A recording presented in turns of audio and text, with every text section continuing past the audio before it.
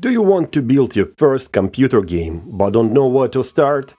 In this video I'll walk you step by step through the process of creating a simple computer game in less than half an hour.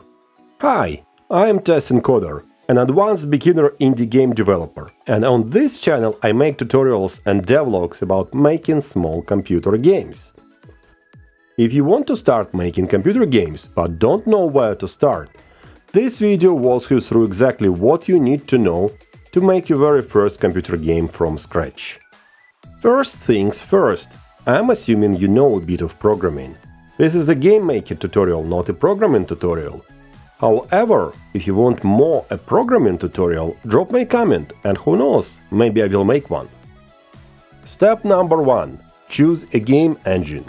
So for your first game, my recommendation would be GameMaker. It is a 2D focused game engine, which is used in many good and successful projects, such as Hotline Miami, Hyperlight Drifter, and others. And it is also free for non-commercial use. Step number 2. Install GameMaker. In order to use GameMaker, you will need to install it. Luckily, it is super simple. You just simply go to the GameMaker website, download the installer for your operating system, and follow the installation wizard. After you install GameMaker, you need to create a new project. I will choose a pixel project for the nice pixel art feel, and name it. For example, my first game. One of the great things about GameMaker is that you can do everything inside the GameMaker, unlike Unity and unlike to some extent Godot. So, for your game, you will stay in GameMaker window until the game is complete. Step number 3. Basic building blocks. GameMaker was designed for smaller 2D games, which you can clearly feel by how few basic concepts they use. In Godot, for example, you have dozens of different node types. In Unity, it is even more overwhelming. In GameMaker, for your first game, and maybe for your other games as well, you really need to know 4 main things: rooms, objects, sprites, and layers. A room is your level, or scene in Godot and Unity terminology. Room contains layers, instances of objects, backgrounds, and UI. An object is a programmable entity. It has behavior, scripts and variables, and objects are the main building block of your gameplay. A sprite, it is an image or animation that you use to visually represent something in the game. Player or coin, for example. And a layer is a container inside a room to organize instances, backgrounds, tiles, and UI elements. Layers also determine the drawing order and can be shown or hidden. Step number 4. Set up your room and organize your project. Let's delete unneeded default content to have a clean project. It is not required, but it is so much easier to have only what you actually need, especially when you start. The default room is your starting level. Double-click to open it. Set room size to 640 to 350 pixels. And change grid size from 32 to 16. You could disable snapping if you prefer. Now, let's briefly talk about project organization and naming conventions. We organize different building blocks to different folders.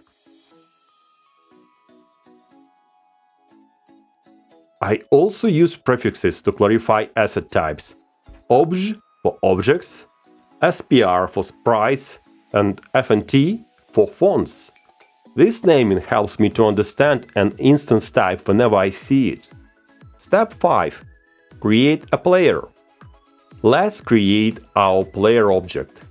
Create object obj_player. Notice that it doesn't have any sprite, so we need to create a sprite.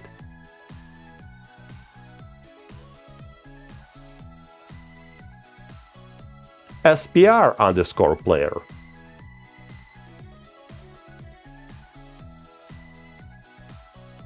you can use the built-in image editor or import an image.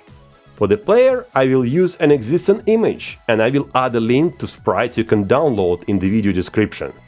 Drop me a comment if it is not there somehow. Now I specify that object player uses SPR player sprite, and I can then place the object, not the sprite, into the room. We can run the game and we see our player there. Let's add player movement. Open object player, go to events and create step event. Step event is executed every frame, so around 60 times per second for 60 frames per second game. I suggest choosing code editor. I always use code. GameMaker also uses its own language, GML, which is very similar to JavaScript.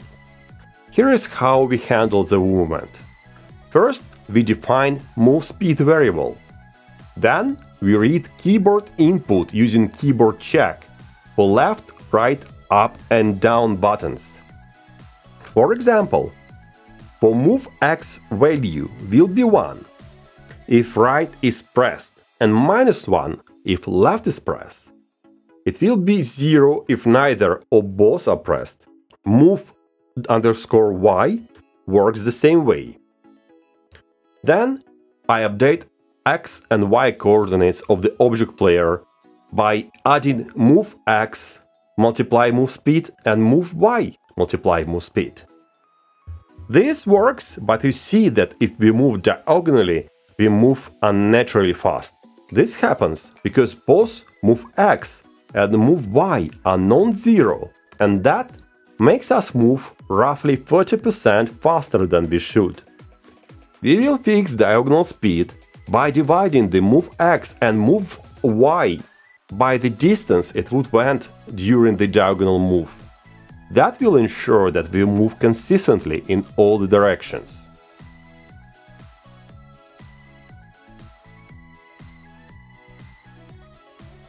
Step 6. Create a coin. We need to create a coin for our player to collect. First, we create object coin. Second, we will create sprite, SPR coin, and import coin image.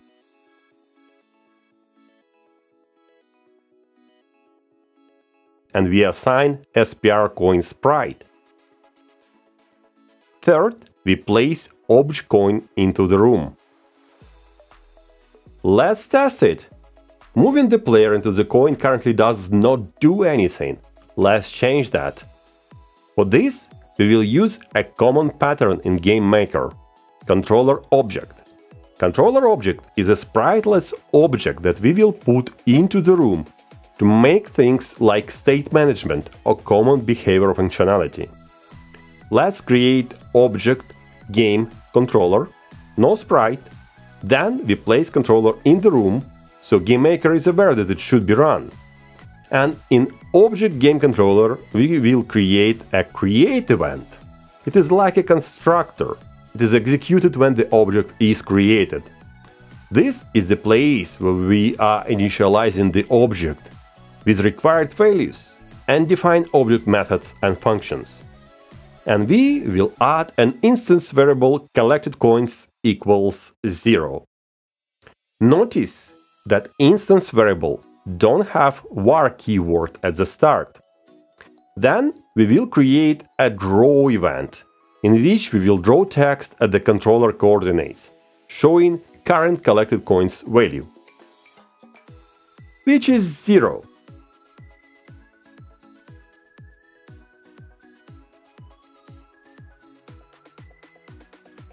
Let's fix it in step 7. Collect and relocate the coin. We need to add some collision detection logic. In the simplest case, we can say that two objects collide if the rectangular areas those objects occupy have any intersections. It can be adjusted in multiple ways, but for now, it is all we need to know. In object player, we add a collision event with object coin. There, we will increment the game controller collected coins value by 1. In the collision event handler, we can use the other keyword to access object coin functions and variables, which we will need shortly. First, we need to create a helper object, object coin spawn location. This will be used as markers placed in the different places in the room to indicate where coins are allowed to spawn. Now we go to the object coin, and in create event we first call randomize to initialize the random number generator, otherwise the seed can be the same. Define a function relocate that get the number of instances of object coin spawn location, then picks a random index and get instances by this index and set the coin coordinates to the spawn location x and y.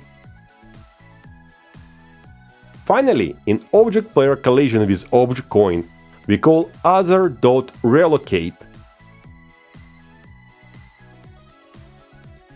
So the coin jumps to random spawn location on pickup. Step 8. Add time pressure and create the UI. So our game is already kind of playable, but not very challenging. Let's add some time pressure and create a game over logic. Go to Object Controller Create event. Create new variable, time remaining, and set it to 10 seconds. Use alarms, which are basically events that you can schedule by some timer.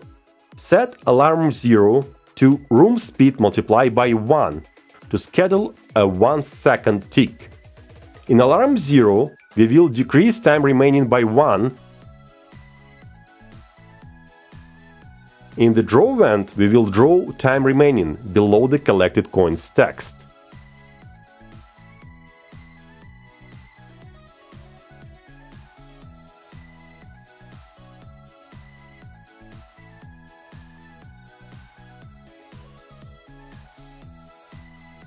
Now it is the time to create some game over logic. For this, we will use UI layer. This functionality was added quite recently, and I find it super useful. We go to the room and create new UI layer. Let's rename it to UI_layer, so it is easier to locate this layer in the code.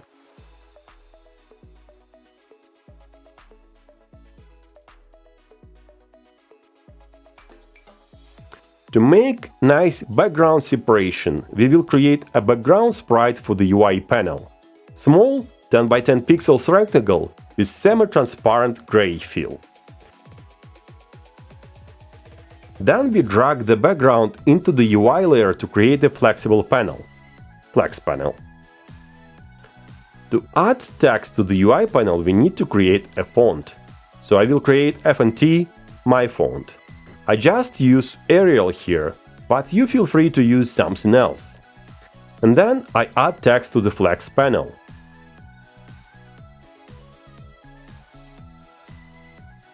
Enable 9 slice on the background sprite and configure the slice border so the corners stay intact when stretched.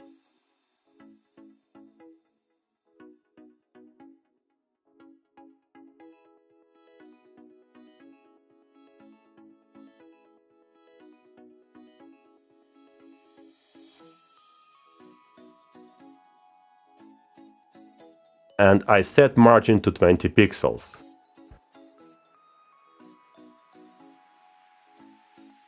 Then I need to create an object button. I will use the same UI background sprite to it and add text inside the button using the same font. I need to adjust stretch, padding and margins so button and text look correct.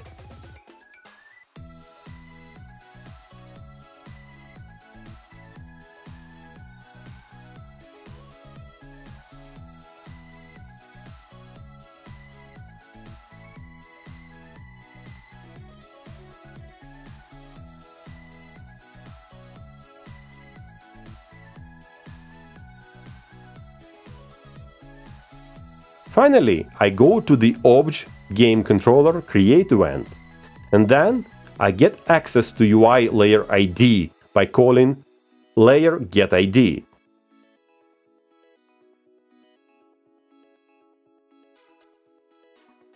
I also use layer set visible UI layer ID false to hide the UI at the start.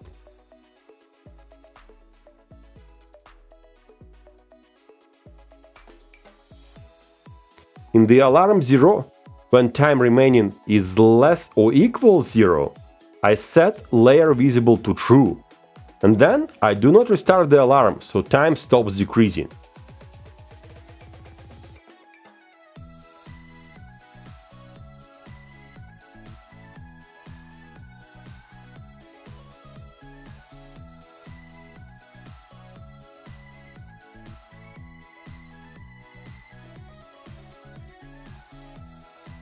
Finally, I need to prevent player from moving when the game is over. In the Object Player event, at the beginning, I check that the game controller time remaining is more than 0.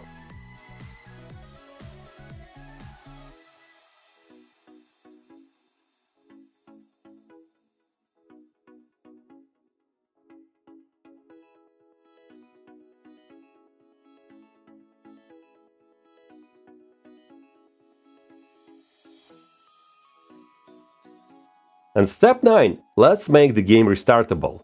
In the Object button, we add event for mouse left pressed, and there I just restart the room. Here it is! In this short tutorial you create your first game, catch a coin, and you also use and learn important fundamental techniques.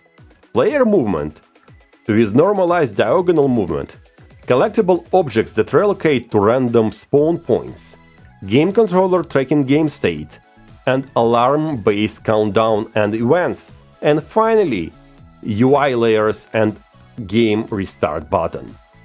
And that is it, a simple working game made in GameMaker in under half an hour. If you want to try some of the games I make in GameMaker or would like to watch the vlogs I do, check the links in description. Thanks for watching and see you around.